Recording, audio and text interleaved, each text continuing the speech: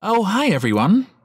I haven't actually done any videos on Stellaris for a while, and it's still a game that I'm enjoying occasionally, but I just thought I would share with you guys a really interesting tip, which I didn't even know till now. Now, maybe you guys know this, or maybe you don't. If you don't know this, then you're going to have severe shortages.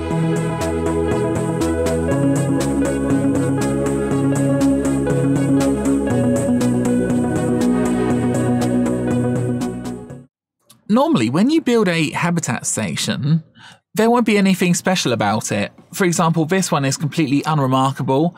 I can build habitat districts, trade districts, and leisure districts. So this is the default. You may notice some of these habitat stations actually have other things going on. So, for example, this habitat station has astro mining bays. And you might wonder, whoa, why do some have mining bays and why do some don't have mining bays? And the answer is it depends on what kind of planet you actually build the station around. So I'm currently building a habitat station here, as you guys might be able to see, and you will notice that the planet I'm building around has minerals. I didn't actually know this, but you'll know this if you actually read the tooltip. A habitat can only house habitat-specific buildings if built in orbit around a planet with minerals, energy, or research. Special districts will be available.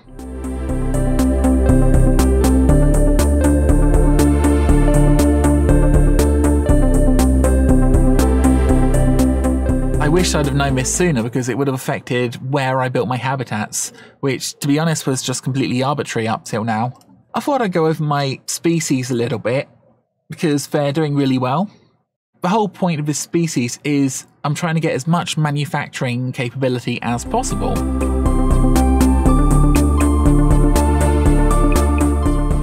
Because we are void dwelling, this increases all worker output by 15%, and that's specialists and not regular workers, but you get a penalty if you get a species which is living on a planet, okay? So you really want to keep your species, if it's void dwelling, in the void.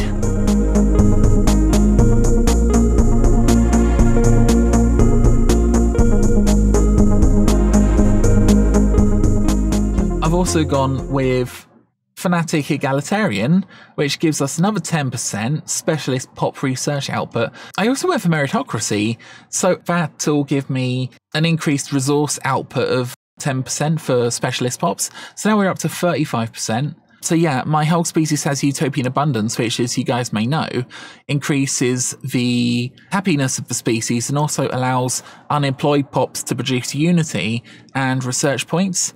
Bear in mind, if you're going to go down that route, you don't have to go for Utopian Abundance at the beginning of the game. You can wait till a little bit later on and then kind of implement it.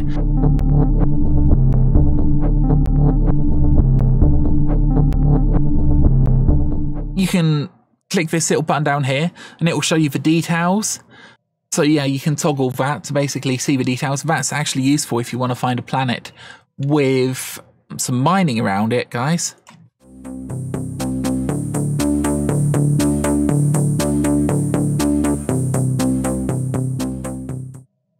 One of the cool things about the latest update is you can basically upgrade these stations, you can upgrade your habitats. If all of your districts are full up and you've got the technology research, you can upgrade habitat, and this will advance the habitat to the next level, which basically unlocks more habitation districts.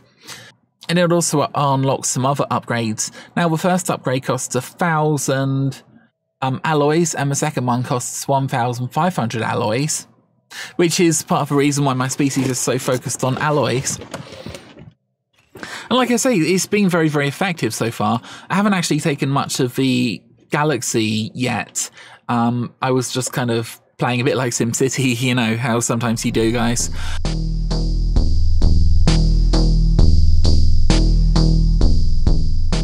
So obviously, if my main species lives on one of these planets, they're going to get like a big debuff, which we don't really want. I've actually been using some slaves from the slave market. Let's choose this planet, for example. I can get some slaves on the planet. Basically, these won't suffer the debuff at all, and they'll obviously breed over time. Thank you very much for watching, and let me know what you think. Are there any more tips that you want to know about, or any other cool stuff? Just let me know, guys. Okay, speak to you soon. Oh, hi everyone.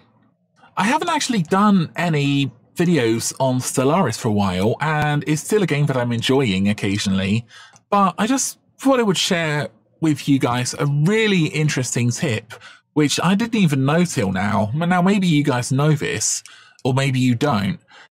If you don't know this, then you're going to have severe shortages.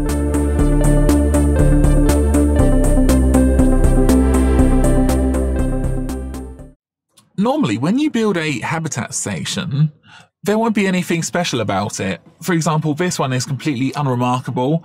I can build habitat districts, trade districts, and leisure districts. So this is the default. You may notice some of these habitat stations actually have other things going on. So, for example, this habitat station has astro mining bays. And you might wonder, whoa, why do some have mining bays and why do some don't have mining bays? And the answer is, it depends on what kind of planet you actually build the station around. So I'm currently building a habitat station here, as you guys might be able to see, and you will notice that the planet I'm building around has minerals. When this is built, I'll be able to mine the minerals, and it's the same if you have energy on planet or research on the planet. You'll unlock special districts. I didn't actually know this, but you'll know this if you actually read the tooltip. A habitat can only house habitat-specific buildings if built in orbit around a planet with minerals, energy, or research. I wish I'd have known this sooner because it would have affected where I built my habitats, which, to be honest, was just completely arbitrary up till now. I thought I'd go over my species a little bit because they're doing really well. The whole point of this species is I'm trying to get as much manufacturing capability as possible.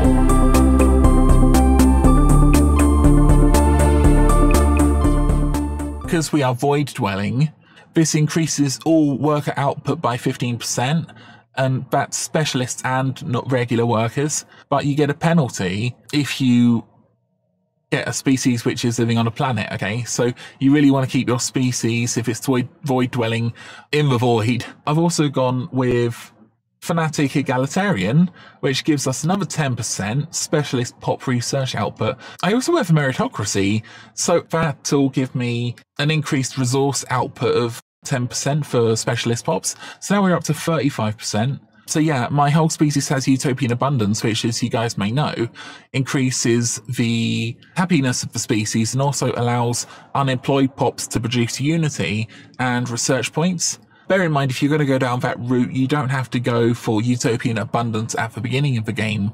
You can wait till a little bit later on and then kind of implement it.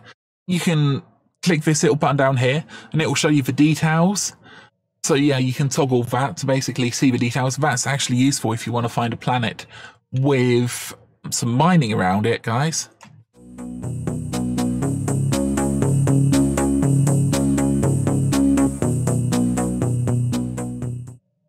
One of the cool things about the latest update is you can basically upgrade these stations. You can upgrade your habitats.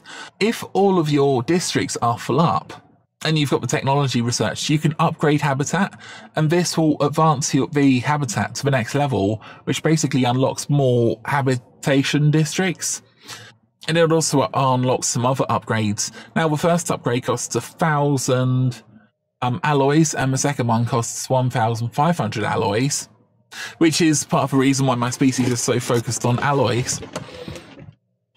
And like I say, it's been very, very effective so far. I haven't actually taken much of the galaxy yet. I was just kind of playing a bit like SimCity, you know, how sometimes you do, guys.